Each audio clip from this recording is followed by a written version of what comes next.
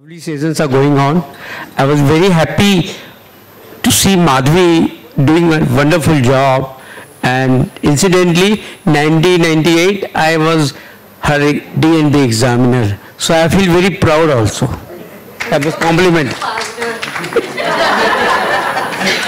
Wonderful. Next is Nikita. She has been also my fellow with me working, especially Girgaon Institute, where I was doing a lot of CTMR, and I wanted her to do CTMR, but she chose it, and it is one of the best field today. And she is the consultant radiologist at Radling Diagnostic Imaging Center, Tan Tock Seng Hospital, Singapore, and she is connected with the Royal College of Radiology by registrations, and of course Indian registration is always there with her. And she is very much interested in the continuing medical education, and especially she is involved still with the Singapore Radiological Society 2015 onwards, and today she is the chair. We must compliment her. We go to Singapore, have some good functions there. And she is absolute passionate. She has written a book on essential of the mammography, and I am very happy. Nikita, you please go ahead. Thank you so much. Thank you so much. It's obviously my pleasure to be here, and thanks to Dr. Om Tawri for introducing me.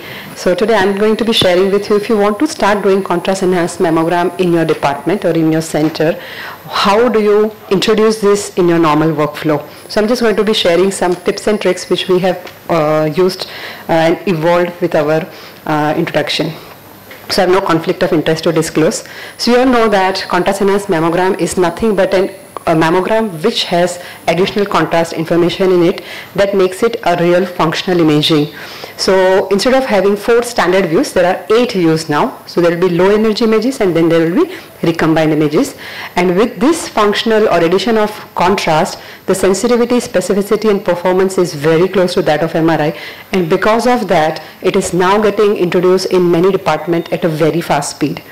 So Palak wanted me to concentrate more on what is the basic principle, and then what are the ways we can start doing these services. So that's what I'm going to be talking more about. So contrast enhanced mammogram is an advanced mammography technique where the basic principle is that the double exposures are made in every compression, one below the level of iodine KH, and the second subsequent exposure will be above the iodine KH. So we all know that KH of iodine is at 33 keV, so one will be below and one will be higher. So when you take the lower exposure image, that is very similar to your digital mammography. The higher exposure image which comes above it, there is information on iodine, but it is not an interpretable image. But when these two images are combined, the recombined image is the one which will now show you where is the contrast enhancement. Alright, so what do you require? Obviously, the first thing we require is the hardware and software to be able to use this modality called contrast enhanced mammogram. Contrast injector is better to have it. If not, a hand injection is also possible, but contrast injector, if possible, we should try to get it.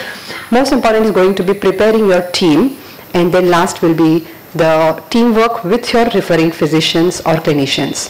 So the addition of hardware software, the hardware is mainly what we call an additional filter, which is most of the time they use copper filter. As you see here, the low energy images which are used for normal mammogram, but for high energy images they need an extra filter, which is the copper filter, except for Siemens where they use titanium filter. And by using this, what is that they make low energy images which is in the range of 25 to 33 keV, which is normal to normal mammogram or standard mammogram, and the high energy images will be produced between the range of 45 to 49 keV, as we have seen in the previous image. Next, we have to use contrast. So how much is the contrast? Everything follows that of a CT scan. That is what I teach to my technicians and students. Whatever you are using, the amount, all the indications and contraindications for contrast injection, what are the things when you should not inject, just follow the CT scan protocol. So it is a non-iodinated, low osmolar iodinated contrast. The amount what we use is about 1.5 mils per kg body weight, and it is injected at slightly higher rate of about 25 to 3 mils per second. So obviously after every injection we want to do a small saline flush. For contrast enhanced mammogram, the patient can easily sit in the chair, you give the injection, give her about a minute or so, and then you can make her stand and then start doing the mammogram. So you start training your technicians. Now this is one important thing they need to know, that though there is no hurry, they don't need to rush, but at the same time this is a time sensitive modality. You cannot take your own time, have artifacts and repeat exposures again and again. So they need to understand that this is a time sensitive procedure, and that's why they should be very good in positioning, avoiding the artifact from first go itself. Arrange either your staff nurse or medical officers to take IV line for the patients. And then on the day of procedure, once we have checked that this is an indicated patient, there is no contraindication, the patient is correct, what we call time out, do the time out. And then when the patient is ready, we keep everything ready. The machine is in the exact position where we are going to take the first exposure. The technician is ready. We have already kept the injection ready. And next thing which we always keep ready is the emergency trolley next to us. Okay, so the staff nurse has the emergency trolley, the technician is ready with the plane of the machine, and we start the procedure. So we inject the contrast. It takes about 30 to 35 seconds to inject the contrast, followed by flush. Then let the patient rest for a minute or so. And at about 1.5 minutes, we ask the patient to get up, come to the mammography machine, and then at first exposure generally is done about 2 minutes. It takes about next 4 to 5 minutes to get 4 consecutive exposures. And at the end of it, you still have at least 3 or 4 minutes, so totally about 10 minutes to do your additional views if required. I personally do additional views, the delayed views, specifically in the patients where the patient is post-neoadjuvant chemotherapy, because sometimes they have delayed enhancements. Now preparing the radiologist. So we have the staff nurse, the technician, everybody ready, but we have to train ourselves first. So train the radiologist. From our side, we need to know what are the correct indication where we should use it. At the same time, what are the contraindication where we should not do this procedure. At our place, we are very selective in the beginning at least. We did not want to start with a negative notch either in our mind or in the clinician's mind. So at the beginning, go a little slow, select correct patients, rule out any contraindications like allergies, compromised renal function. Obviously, we don't want to do this in a pregnant patient. And once you are ready, then only you start with these services. And now with the availability of appropriate CM lexicon, we must train ourselves to use appropriate lexicon to report the CM as well. Allergic reactions. So when we started doing CSM about 7 to 8 years ago, every time there is one CM in the department, our whole department was on toes, the breast imaging department. Oh, today there is CN because we're going to inject contrast. And that was always a fear. Why? Because for the last 15-20 years since I was in the department, we never had an injection of contrast. And we were so worried, what if this patient gets allergy? What if this patient collapses? And then we had to tell our staff that, okay, all this thing is possible, we are going to be ready for it. But remember that just next door, which is CT scan, they are doing 100 CT scan on one machine, and there's nobody worrying about it. So why do we worry? It's just a fear. But we need to be ready just in case if some anaphylactic reactions happen. Collaborate with the clinician. So once we were ready, we did few pilot cases, and then we made a good presentation to the clinicians because they need to be convinced about sending the patient to you. And for that, you share the information with them, talk about indications, contraindications, benefits. And most importantly, once you have done that case, when you go to your MDTs, make it a point to show those images to them. What happens that after a few cases, they will know how for mammogram and MRI, they need you to report them. But for CM, nobody needs anybody. Everybody can see the findings so easily, and they get convinced. So talk to your clinicians and convince them. So this is a list of indications in screening and in diagnostic. And here we have to add one more now after dense trial. I think that intermediate risk patients also is a good thing to start doing contrast enhanced mammogram. Okay, limitations. So as I mentioned, we must know what are the limitations of contrast enhanced mammogram and what are the contraindications. So a patient who has multiple drug allergies or who has known allergy to the iodine, then we should obviously avoid using contrast in this patient. A patient who cannot take radiation, pregnancy and lactation should not get CEM. At the same time, we must know the limitations. The limitations of mammogram are carried forward also to CEM. So a lesion which is very posterior, you cannot see the chest wall involvement.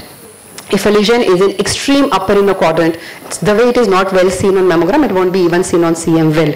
Axillary evaluation is not going to be well done on CM. So these are the advantages of MRI which CM will never be able to take up also.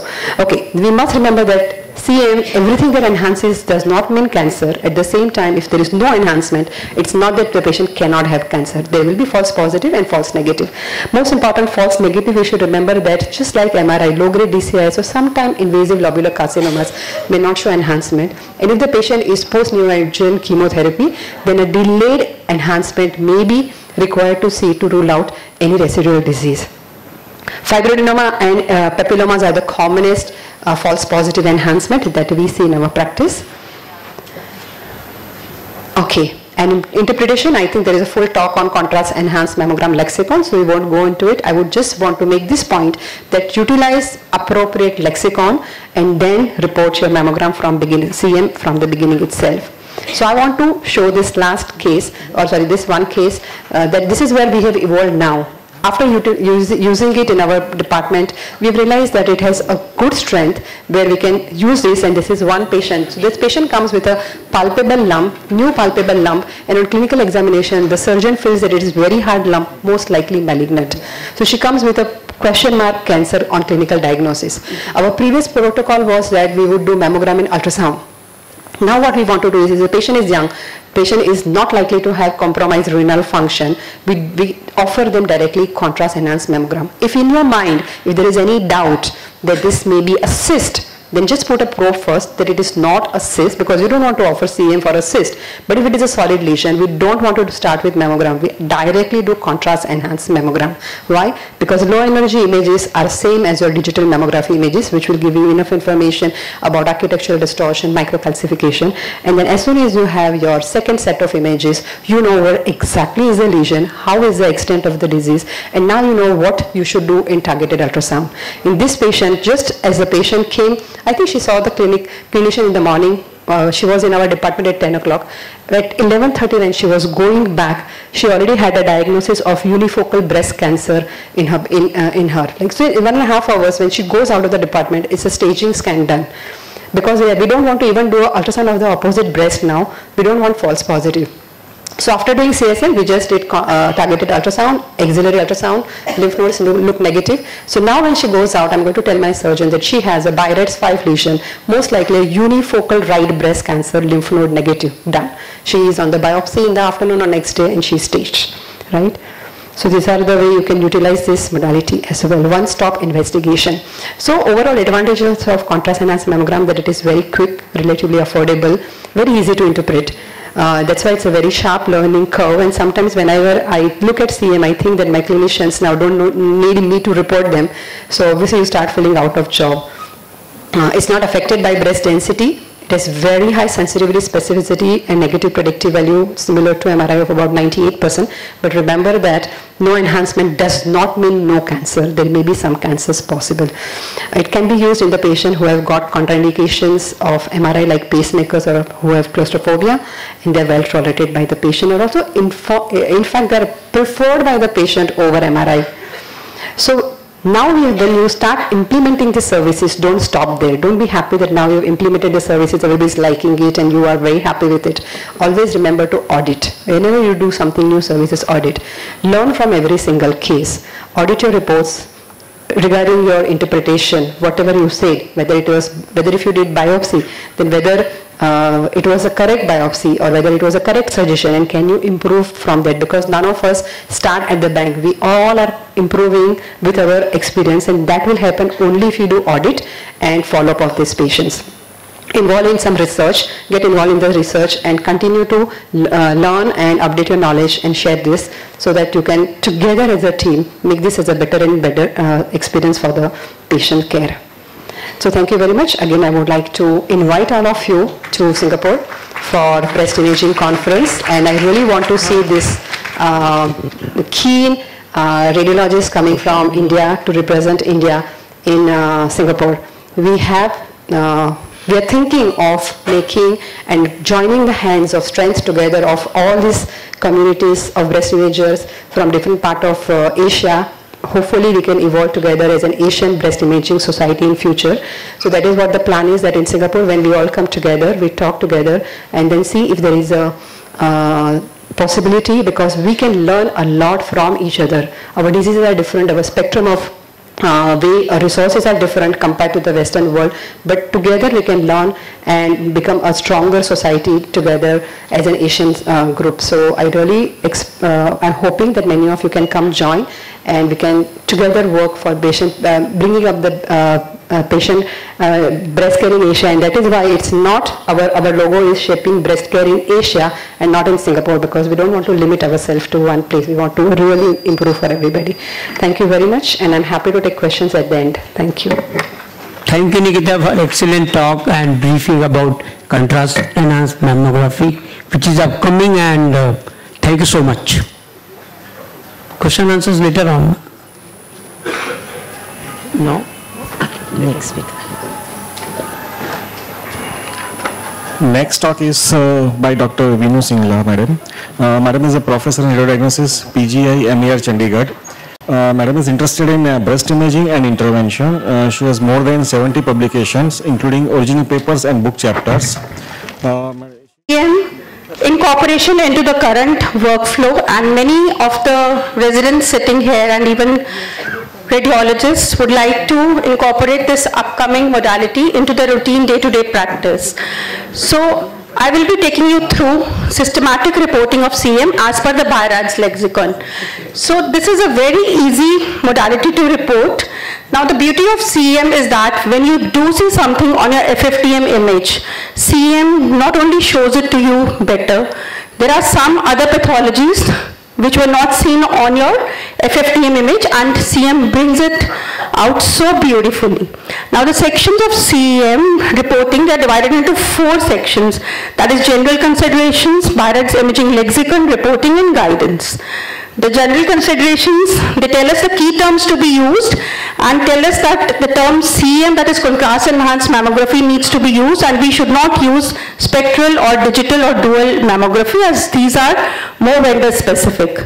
The terms to be used for the images that we get are the low energy images, which are quite similar to our FFT images, and the recombined images, which are the post-contrast subtracted images. And the high energy images, these are not used by the radiologist for reporting, as these are not interpretable. So coming to the lexicon per se, the lexicon begins with tissue composition as with our routine FFDM, and we assess the low energy images for the composition just like our conventional mammography. Following which we assess the background parenchymal enhancement level, that is minimal, mild, moderate or marked. The background parenchymal enhancement is also assessed for its symmetry, whether it is symmetric, that is it is almost equivalent on both the sides. Like in this case, this was a mass which was showing negative internal enhancement with a thin rim-like enhancement, and I would like to bring your attention to this background parenchymal enhancement, which is quite symmetric on both the sides. And these were the FFTM images of this case, which showed that this corresponded to a well-circumscribed mass, and on ultrasound it was anechoic cyst, and there were other cysts in the breast as well. And background parenchymal enhancement can also be asymmetric, where it can be more in one breast compared to the other breast. Now the findings in CM can be the findings seen on low energy images only, on RC images, that is recombined images, or it may be seen on both low energy and recombined images. Now coming to the findings seen on low energy images only. So these are interpreted as per the routine BIRADS that we use for our FFDM reporting as mass, calcifications, asymmetry, architectural distortions and so on.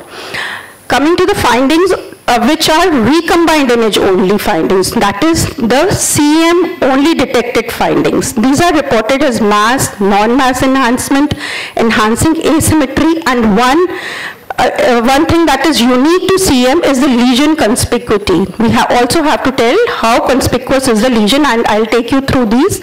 So a mass, we all know, is a 3-dimensional space occupying lesion with convex outer borders, and the descriptors for this mass include the shape, margins and internal enhancement characteristics. Coming to the shape may be round or oval. Both of these were triple negative cancers, or it may be irregular, again in these cases of invasive ductal carcinomas. Now Now coming to the margins of the mass, the margins may be circumscribed, as in this case of a fibroadenoma, we can see that we can draw the margins with a pencil.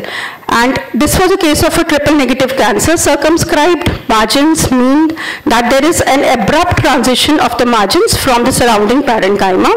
And this was a case of Phyllodes tumor, again with circumscribed margins.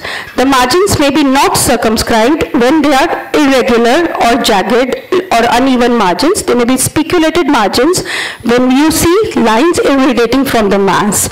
Now coming to the internal enhancement characteristics. Now internal enhancement characteristics, the mass may be enhancing uniformly when you call it as a homogeneously enhancing mass, or it may be not uniformly enhancing mass when it is a heterogeneously enhancing mass. These were 3 different cases of retroareolar malignancy, and in this case we could also pick up a satellite lesion showing the value of CEM. So mass may be enhancing more at the periphery when you call it a rim enhancement. Like this was a case of a TNBC showing nodular rim enhancement at the periphery. And this was a case of granulomatous mastitis showing many conglomerate rim enhancing lesions which were confirmed on MR as conglomerate microabscesses which were enhancing peripherally, and on ultrasound as tubular hypoechoic areas insinuating in the mass with increased peripheral vascularity. Now, apart from mass, the finding that we can come across is an area of enhancement distinct from the surrounding parenchyma without the space occupying effect, and we call it a non-mass enhancement. We have to describe it as per the distribution and the internal enhancement pattern. The distribution is focal, as in this case of an obvious malignancy that was there in the inner breast. We can see a focal area of enhancement in the outer breast, making the tumor multicentric. The outer one was proven to be DCIS. The enemy, the second type, can be linear when it is in a line or a linear array, like in this case of a intraductal papilloma, and this was a case of a DCIS with microinvasion. Again, we can see that there is non-mass enhancement in a linear pattern in the posterior breast. The distribution is said to be segmental when it is in a triangular fashion with the apex pointing towards the nipple.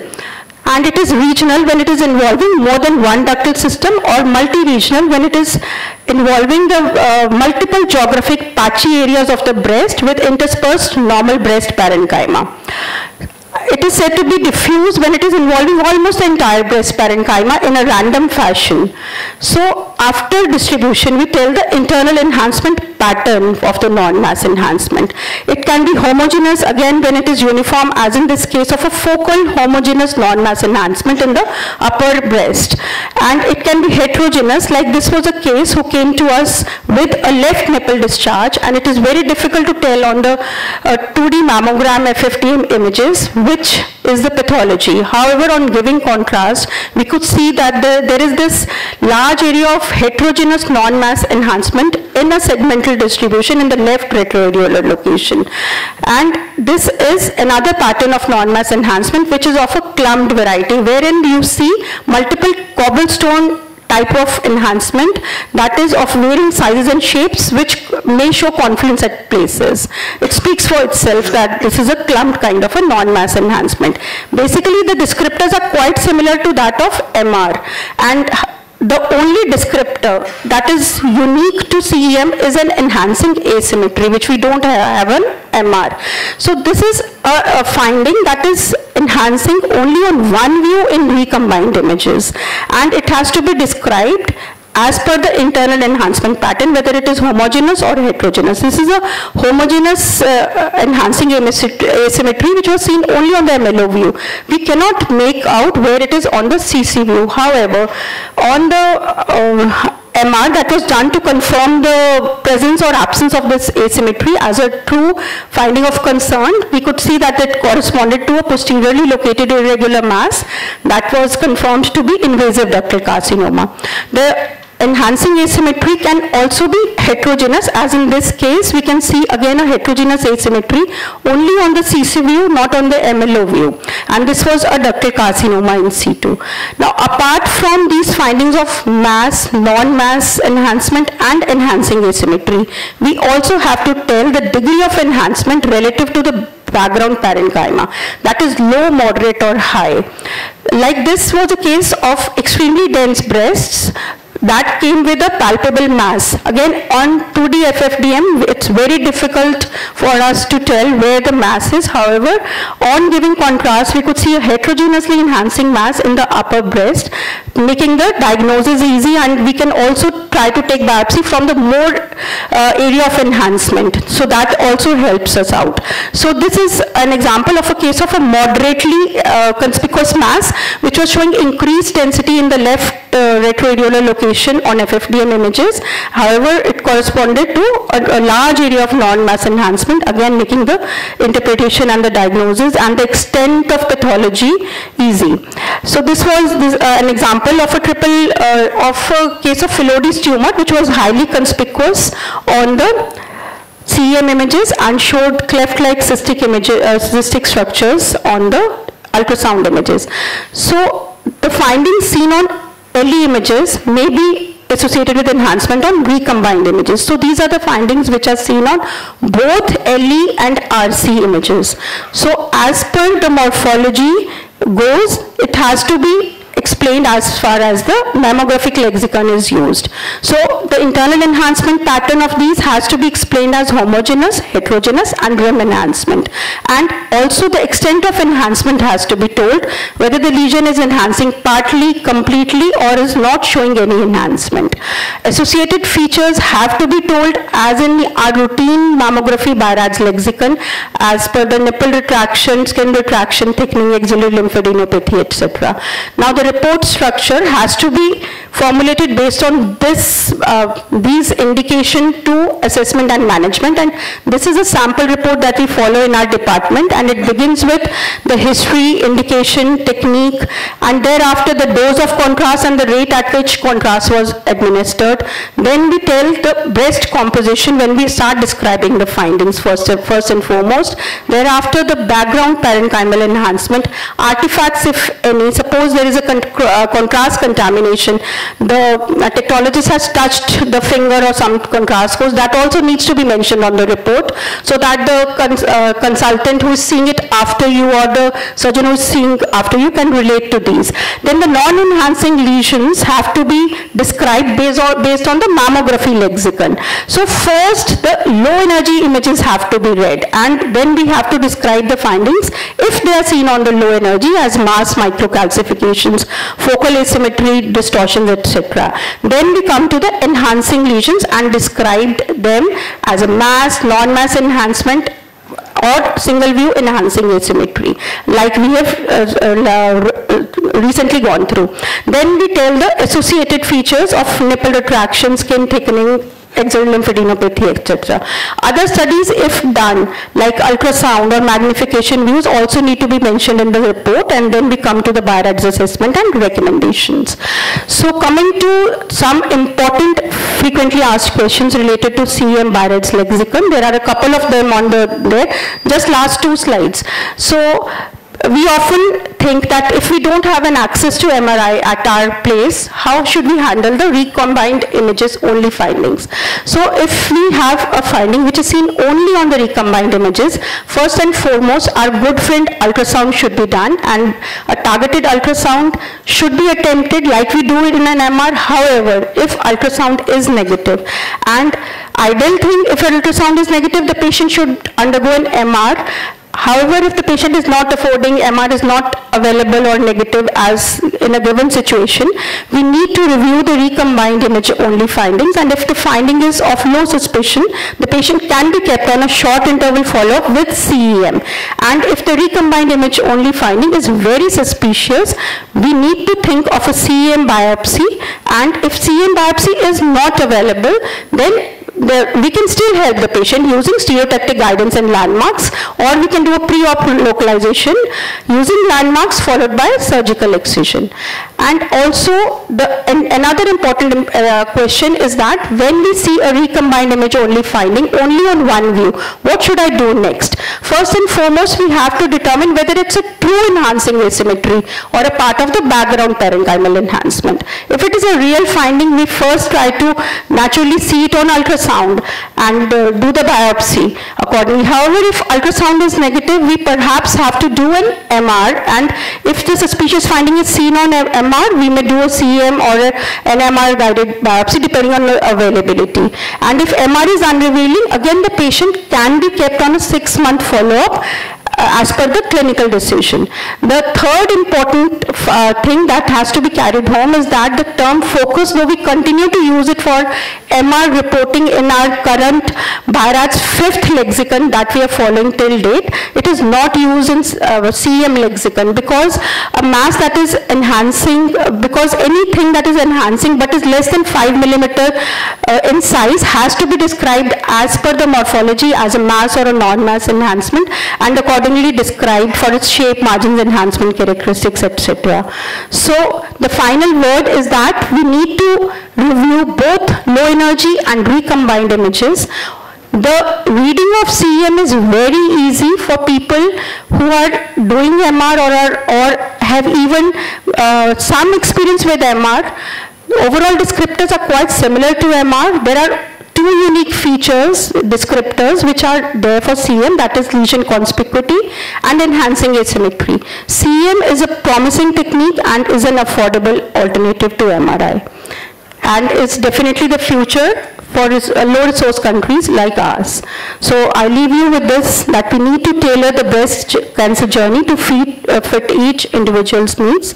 Thank you very much. Thank you, Dr. Vinu Singla, madam. Any questions? Thank you, madam. Good afternoon. We have Rashmi Sudhir. I'm happy to see her again. I think last year she came here. Rashmi is there? Yes, sir. Yes. Yeah, Rashmi. So happy to see you again, Rashmi. Thank you, sir. Last year you were the speaker and I was the chair. Again, same combination is going on here. It is wonderful to explain. She's working in Apollo Hospital as a senior consultant, more than 15 years experience, and now this experience is more than 3 years, and she has done more than 1200 patients. You must give a big cake for this, because we are not, I don't see any contrast enhanced mammography happening in Mumbai. I have not seen any image so far. So it is wonderful. Oh, she's doing so. Thank sorry. you. I have not seen. I said I have not seen. So it's not so common. And it is good to learn from her experience what she can add, what are the problems going on, and she will highlight us all those points. Thank you so much, Rashmi. Thank you so much, sir, for the kind introduction. So I'm going to talk on contrast enhanced mammography in Indian scenario, whether it's going to be a boon or bane. So in the beginning, I'm going to tell you why we need contrast enhanced mammography, what are the background, then what are the problems we face in implementing contrast enhanced mammography. We'll see some of the advantages and then we conclude. So as we can see here, we all know that breast cancer is the commonest cancer among women in India, that consists of 27.7% of all cancer among women.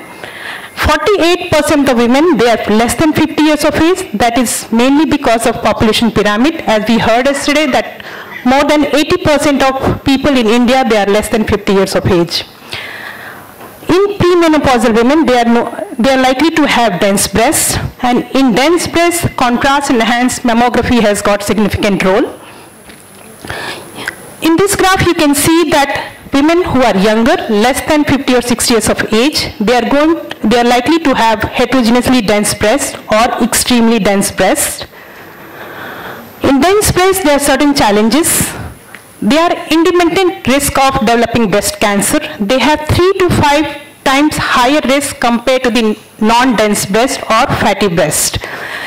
They have increased chances of missing because of tissue superimposition. Still till date, there is lack of consensus in dense breast which modality to be used as a supplemental screening tool. In India, again, there is restricted access to the supplemental modalities. We can use ultrasound, MRI, or contrast-enhanced mammography. Each of these modalities, they have shown improved cancer detection rate when they are added to 2D mammography or 3D mammography. But there are certain factors which helps in choosing which one to go for. The first and foremost, cost effectiveness. Whenever you talk, you give the options to the patient, first thing they will ask you what is the cost. Are they available, or they require certain upgradation, or there are certain requirements which can be make them available for the breast imaging. What are the clinical outcomes? Is the patient going to accept this test if we tell them?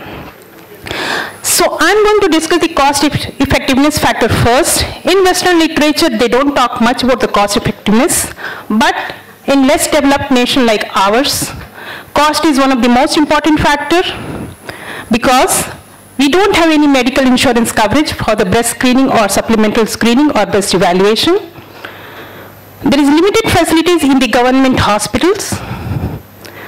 There is lack of government policies for the screening or supplemental screening packages. Ultrasound is the most widely available imaging modalities for the supplemental screening tool. That's why it is most commonly used in India.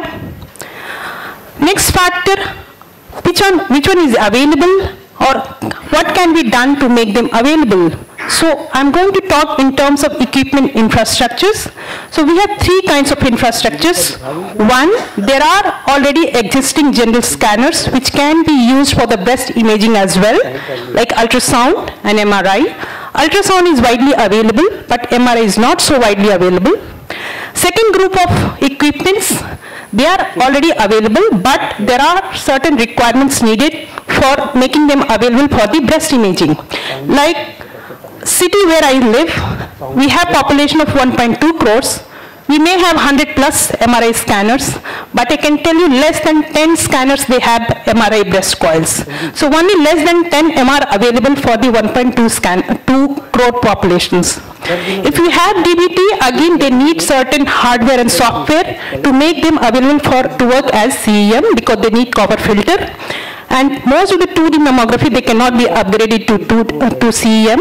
DBT can be upgraded if you add copper filter and the software for the contrast enhanced mammography. Third group of equipments, they are dedicated for the breast imaging, like contrast enhanced mammography. So whenever you ask your hospital management, you want CEM, they have to think 10 times. Are we going to use this for other system as well? Because it is going to be organ specific or indication specific. So when we compare the cost modeling between MRI and CEM, study says that CEM is less costly, more accessible than MRI, with potentially faster examination time and reading time. But if you go in practical, if you want to make CEM widely available, if you consider the existing facilities and you make the CEM widely available, the additional cost may not be different from the MRI scanners, because not all the existing MRI units can be adapted or upgraded to deliver contrast enhanced imaging.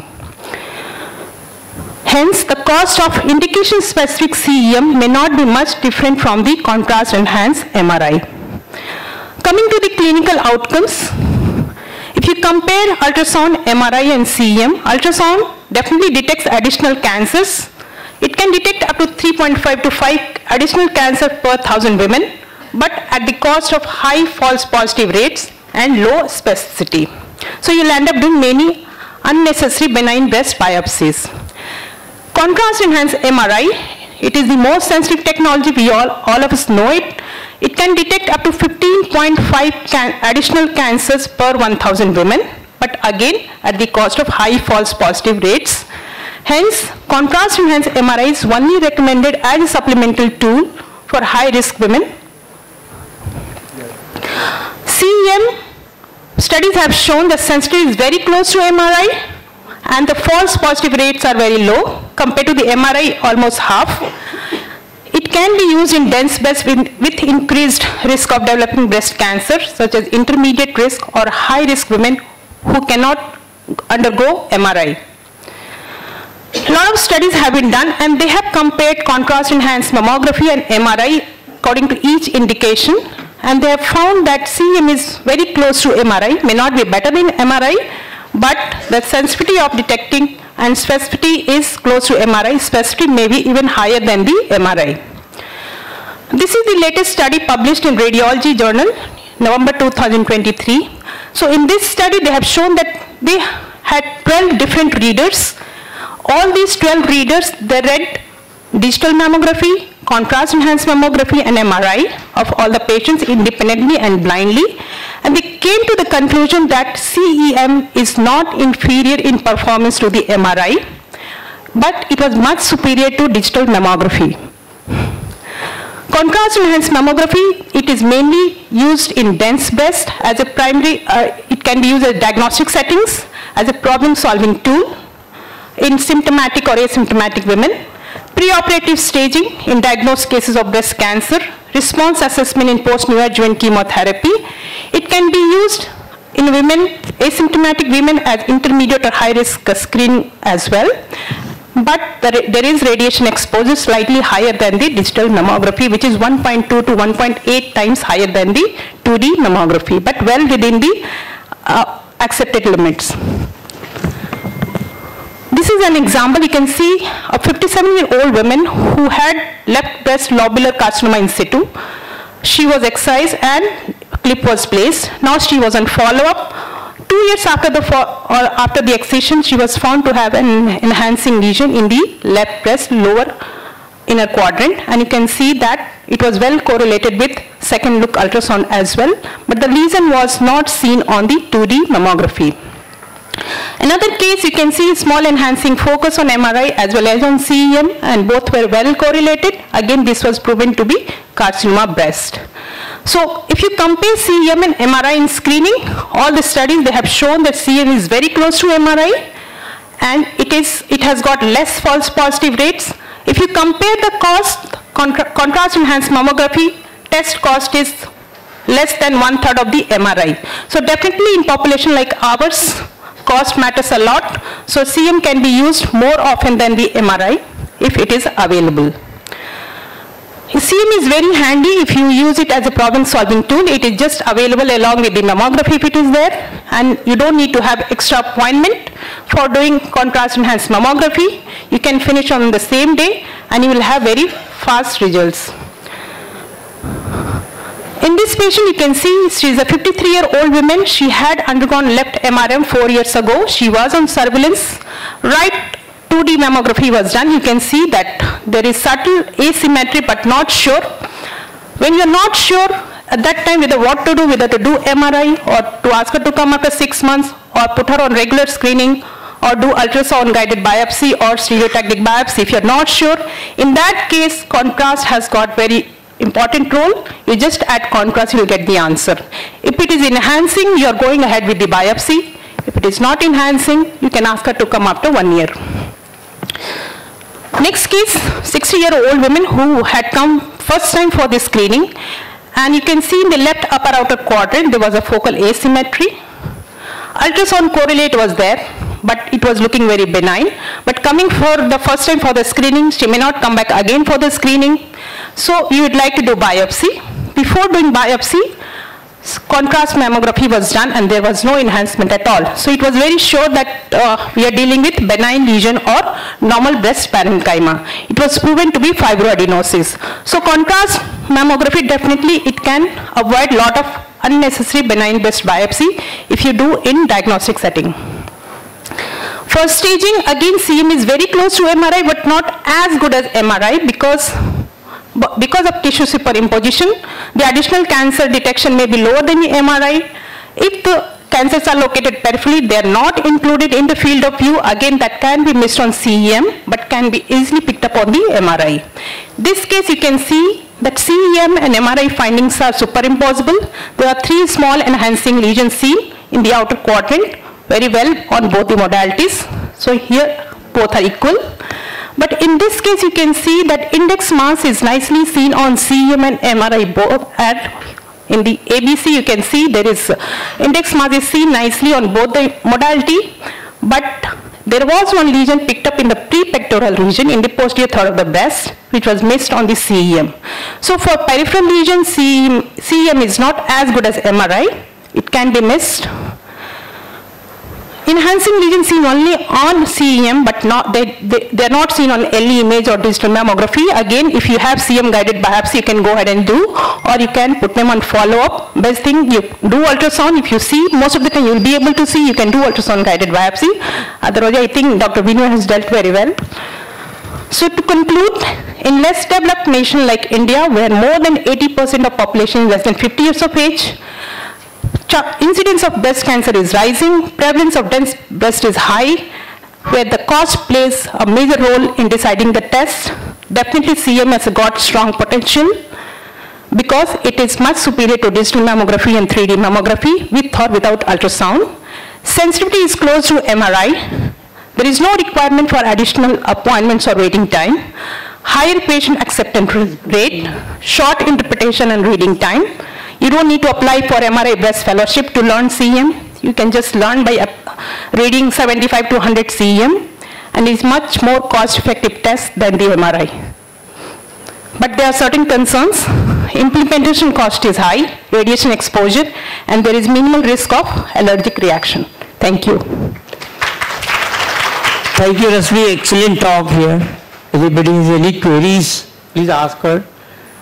One or two queries can I ask? Yes. One, I just wanted to know, is there any quantification?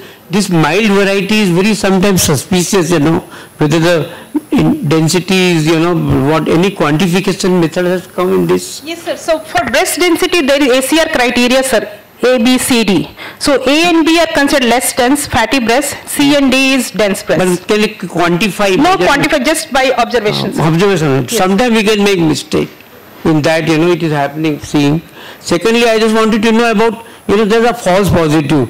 We do contrast enhancement, even infection will enhance. So few things will happen, Any false positive came across, so we can. Yes, sir. Definitely, contrast enhanced mammography also shows a lot of background parenchymal enhancement, and sometimes the benign lesions also can show enhancement.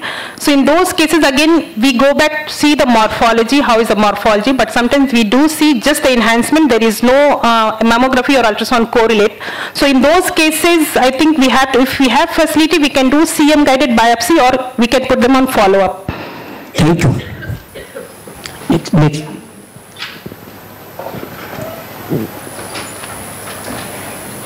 So it's my pleasure to introduce and welcome our next speaker, Dr. Shilpa Lad. Dr. Shilpa Lad needs no introduction.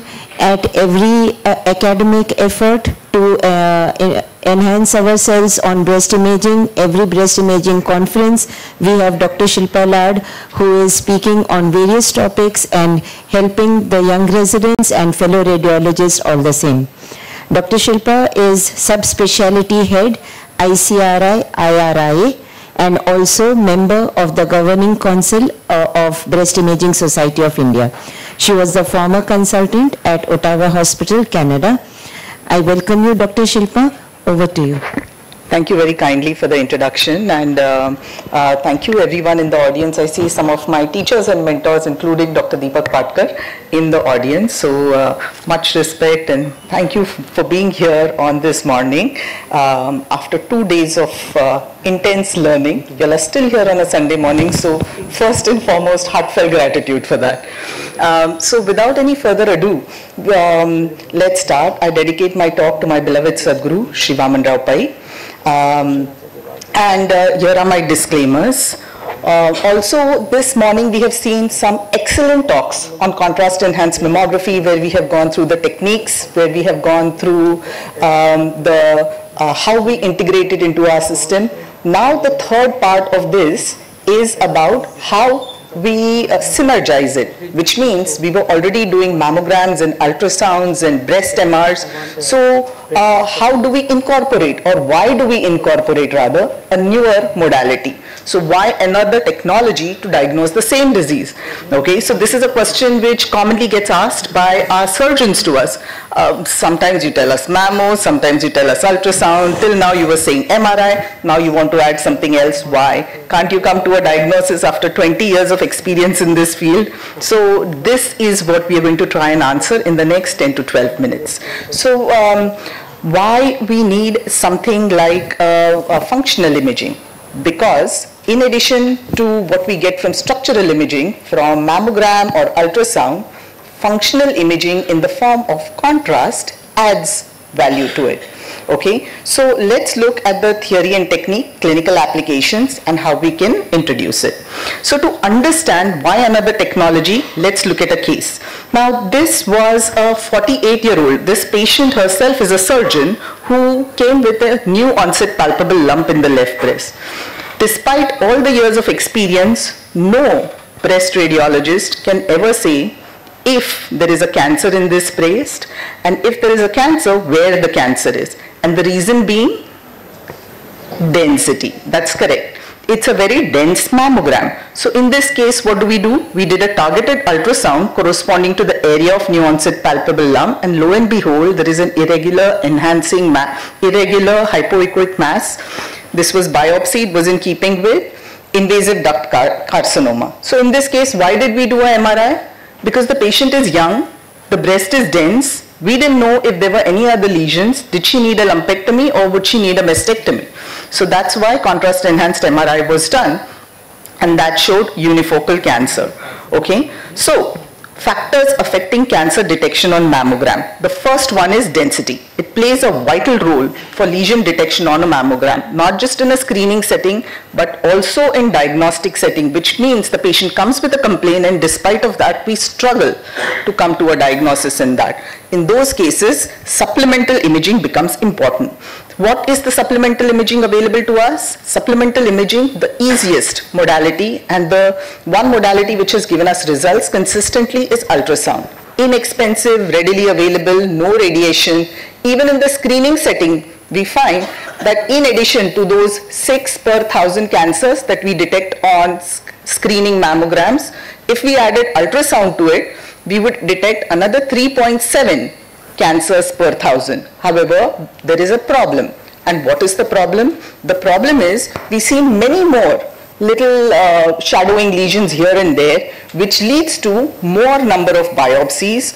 Of those more number of biopsies, 93% turn out to be benign, which means it leads to more work in form of interventions.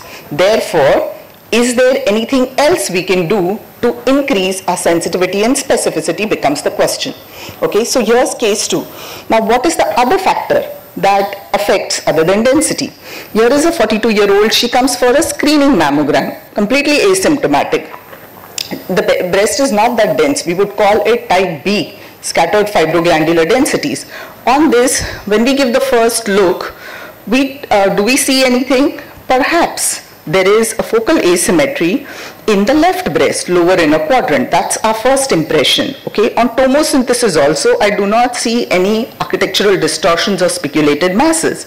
Okay, however, when we do an ultrasound of the area of focal asymmetry, we find what looks like a fibroadenoma in the lower inner quadrant. But there is another issue that we come up with. In the right retroareolar region, there are dilated ducts with interductal lesion. It can happen, right? In a perimenopausal woman who has born children, sometimes there can be ectatic ducts, but those ectatic ducts are often bilateral. So we decided to look at the left retroareolar region. In the left retroareolar region, however, there are no dilated ducts. Okay, the ducts look within normal limits. So now, are we worried? We are a little worried, but the patient does not have any symptoms. Should we do a biopsy? When we said this to the patient, when we offered a biopsy, she was like, "Doctor, but I just came for a screening mammogram. What biopsy are you talking about? I don't have any complaints, no symptoms." So the best we could do at the time was offer her a contrast enhanced mammography. On contrast enhanced mammography, more than half the breast enhanced. Yeah. So this is what happens. She's asymptomatic. She does not have a dense breast. We see something incidental on ultrasound, and on CEM, on contrast enhanced MRI, there is asymmetric non-mass enhancement. All this was in keeping with high-grade DCIS. So the second factor that affects lesion detection neoangiogenesis. That also plays a vital role in detection of cancers, and therefore MRI has, contrast enhanced MRI has the highest sensitivity compared to the other modalities that we were using so far. So anatomical and structural imaging versus functional imaging is what we are talking about. So now let's look at just supplemental imaging. If we added ultrasound, we would detect 3.7 extra cancers per 1,000. Now you add MRI to it and you will detect 14.7 more cancers per 1,000 where even ultrasound was negative. So that is the power of functional imaging in the form of contrast, okay? Which brings us to the point that mammogram and ultrasound alone may sometimes be giving us a false sense of security. This is an important point for all of us to understand, which means if there is a need, we need to do that functional imaging test. So, which is the commonly available functional imaging test? So far, we had contrast enhanced MRI, but the availability, 1.5 through 3 Tesla magnet with a dedicated breast coil, cost of the equipment, image acquisition, longer time for image acquisition, claustrophobia, and also add to this expertise for interpretation. Okay, you need to have seen and done as many MRs to be able to come to a reasonably reliable interpretation. Okay, so the question comes, in a country like India, like Rashmi was talking about, is there a one-stop shop, something which is cost effective and something that helps avoid all this running around for the patient? So we look at the potential of 2D FFDM, which means mammography plus contrast enhanced mammography. What are the advantages? It is done on the same equipment. I'm not going to go through all the technical parts because Nikita has already covered it very well and how we do it. But these are the basic things that we need, and they are available in every single radiology department.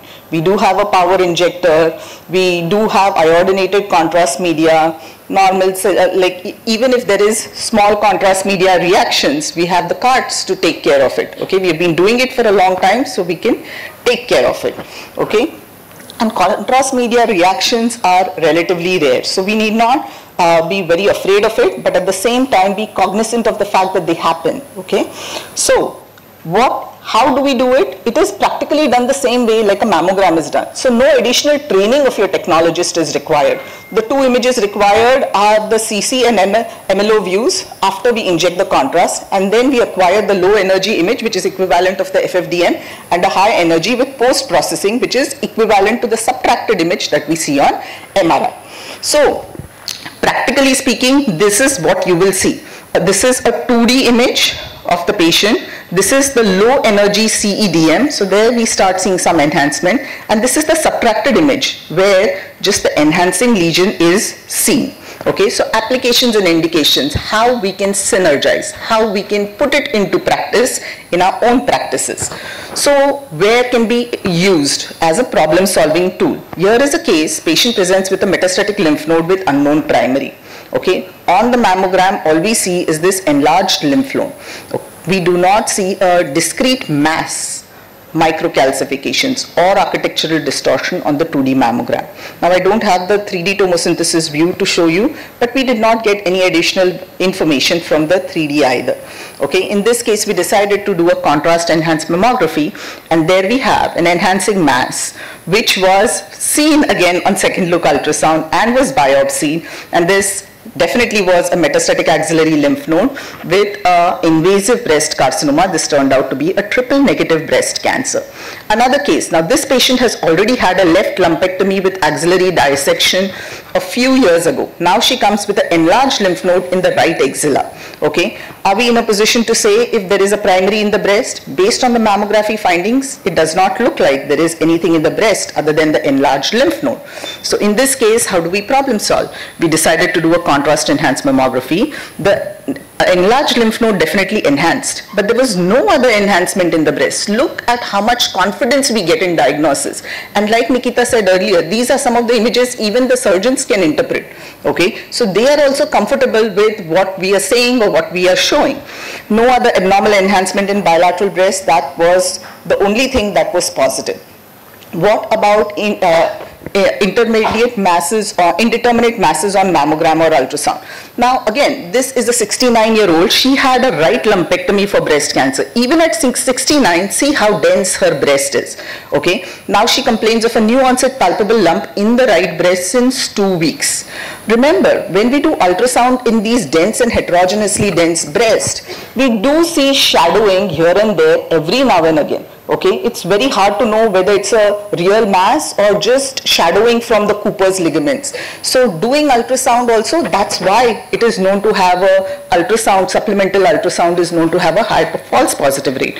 In this case, when we did the ultrasound, corresponding to the area of palpable concern, we saw this hypoechoic shadowing mass, but there was an additional similar appearing mass that we saw in the same breast, one at 7 o'clock, one at 9 o'clock. Now, given that she had new onset palpable lumps, we went ahead with the biopsies. Okay, just give me 2 more minutes, please.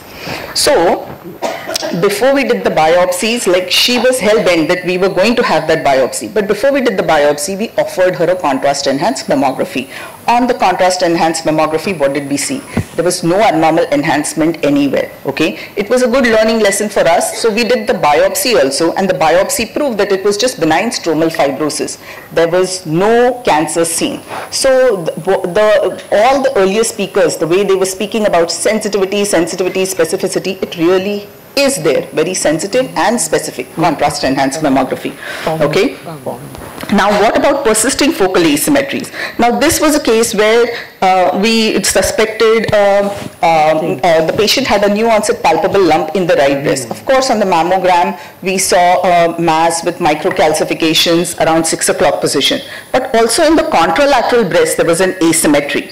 Okay. Now, on ultrasound, both areas corresponded to irregular hypoechoic masses with posterior shadowing. So the decision was obviously to go ahead with bilateral breast biopsies.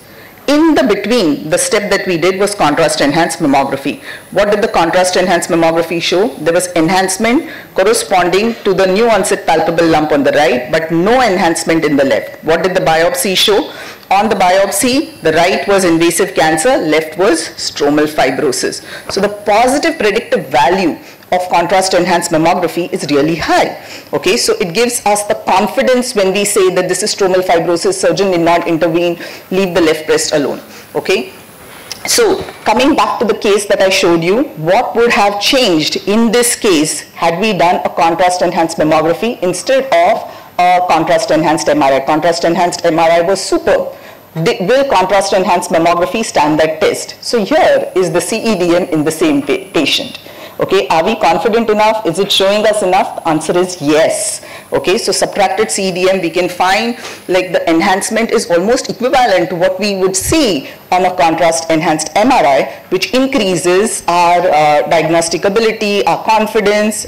So to summarize, density and tissue superimposition decrease sensitivity on mammogram.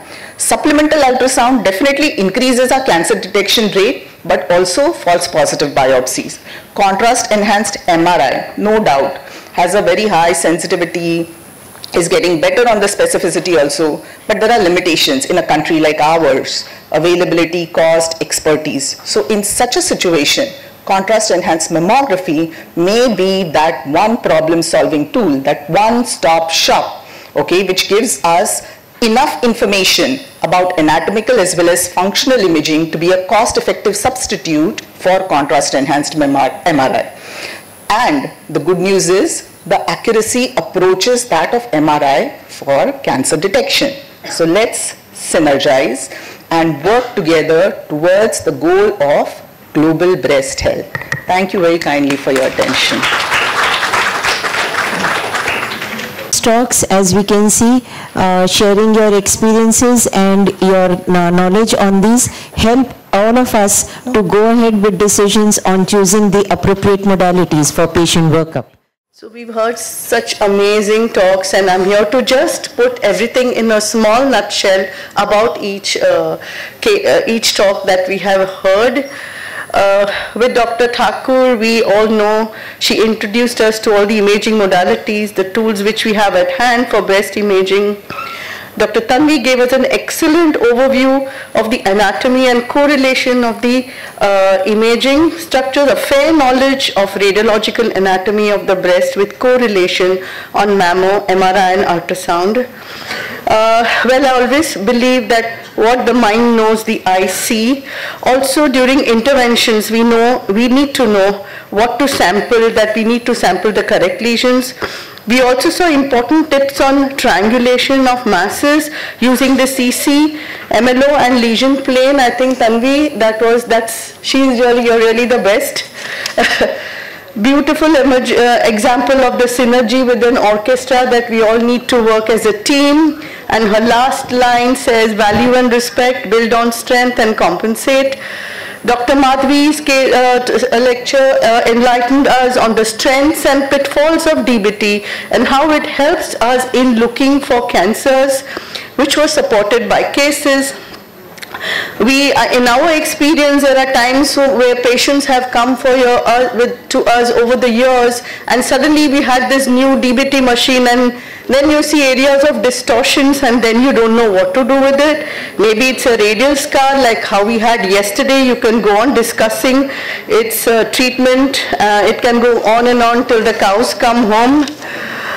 As regarding C-view, it just increases your confidence on the perception, but if you have to, but you also have a tomo, right? So that area is better seen on tomo. I have C-view, but we have personally not found it of much use. When you have tomo, tomo is much better.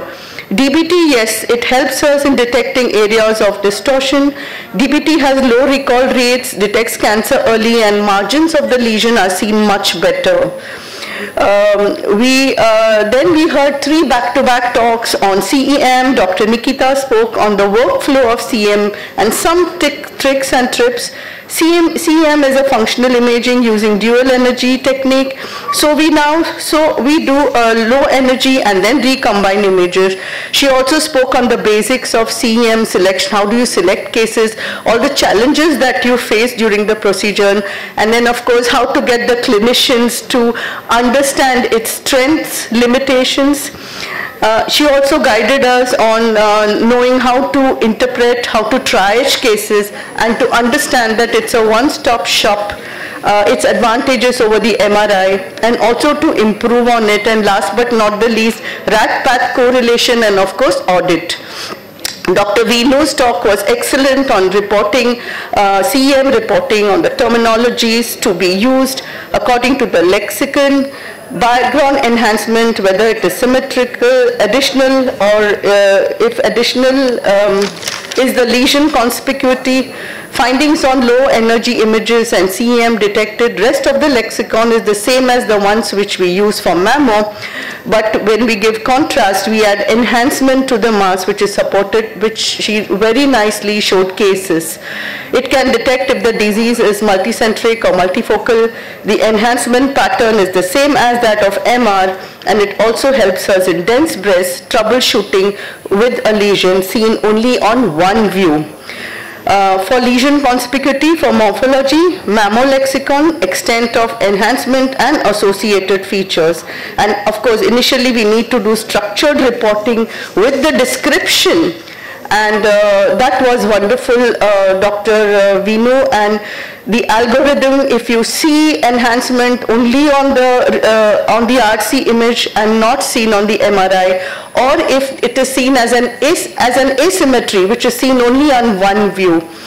Dr. Rashmi, of course, we've always heard wonderful talks from her on CEM, whether CEM was a boon or a bane. Of course, started with if it is cost effective in our country, availability of the equipment, how CEM is better than MR, and clinical outcomes, supplemental look for high-risk lesions. CEM is close to MR and used in high-risk cases. Specificity and sensitivity is very close to MR. And studies show that CEM is quite good as MRI, but much better than mammography. Of course, where its strengths are in pre-op staging, response to NSCT, intermediate to high risk patients as a one-stop shop, but MR scores over where there are blind spots on the CEM, for example, in peripheral lesions. Then we had Dr. Shilpa. Amazing talk, Shilpa, as always. Where have I written Shilpa's? Just a minute, sorry. 1 minute. Yeah. Shilpa, so we all know that density and tissue superimposition can reduce the sensitivity of mammography.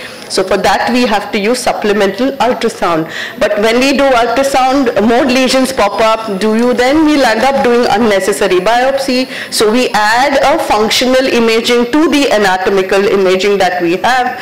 So where CE-MRI is helpful, and the summary is the same as the previous one, where on the uses of CEM versus uses of CE-MRI. That was amazing. Thank you very much to all the esteemed speakers. I think it was really fantastic. Thank you.